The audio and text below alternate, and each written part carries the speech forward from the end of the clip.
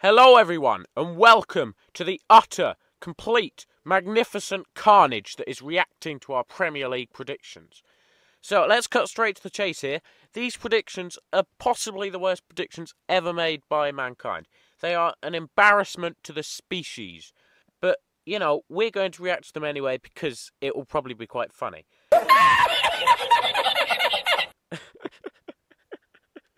It's going to be terrible. 20th, I put Leeds United. Actual 9th. I got -11 for that one.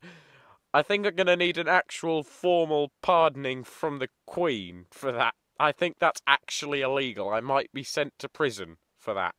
You know, at the beginning of the season, I didn't know much about them, so it's still terrible.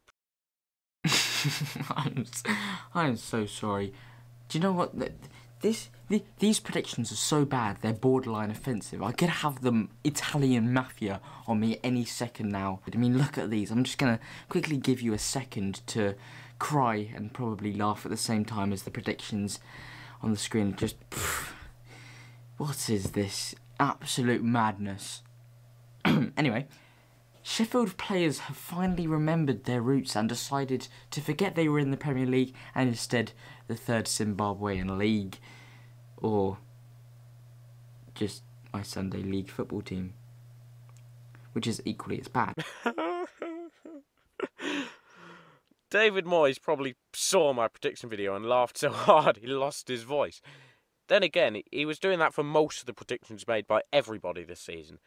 It might look like I'm trying to justify my predictions, but genuinely I wanted to put West Ham higher. As a Brighton fan last season, paying close attention to the teams in the relegation zone, I thought this West Ham team could do quite well. But, you know, I love to make jokes about West Ham being bad, so I decided, yeah. How did Liverpool end up third? I mean, they were practically paid to let down fans.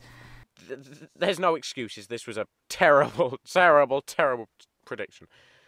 At one point, Spurs were at the top of the table. Now they're not even considered a top 6 club. You've got some really big British clubs and Tottenham as well. This wouldn't be a Premier League programme without us having to roast Spurs every 3 seconds. So, yeah. Brighton's season was like somebody put last season on repeat. They had showed promise, they had a good start, and then they became so unable to hit the target that they probably can't eat because they can't hit the target of their mouths. But, you know, we beat Man City, so all is forgiven. Let's talk about Chelsea.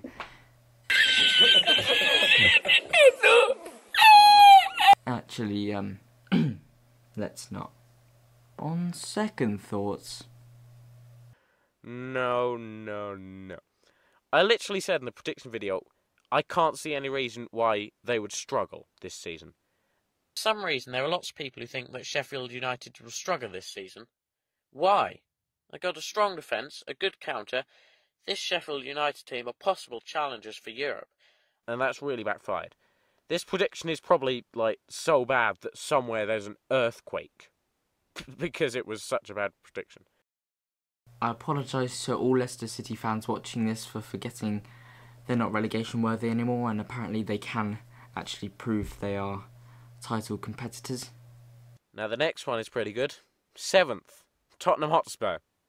Actual, wait for it, they actually finished 7th. They finished 7th. I got it right.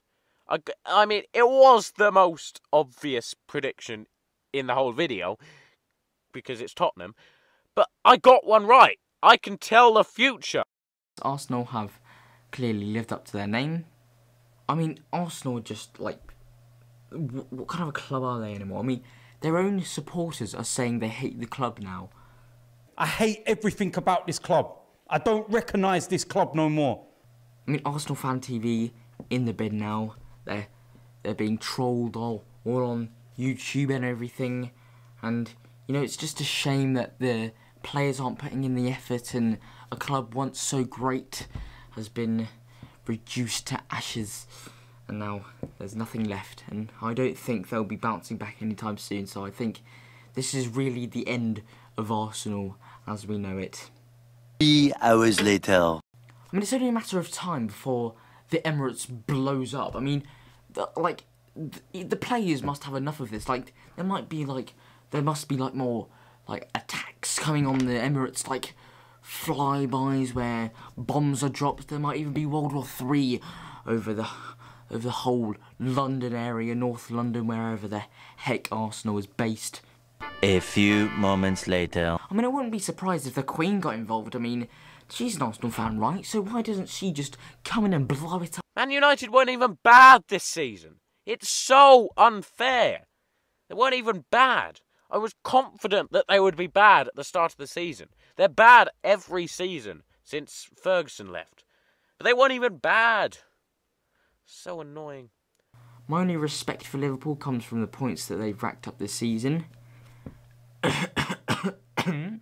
Nice. I think I deserve to be sent to hell for this prediction. This is ludicrous. Arsenal are always bad. All you need to do is predict them to be bad, and you can get a guaranteed good prediction. But I couldn't even do that. It's nice to see Brighton are finally showing their worth by not getting relegated. It's only a matter of time. It's only a matter of time.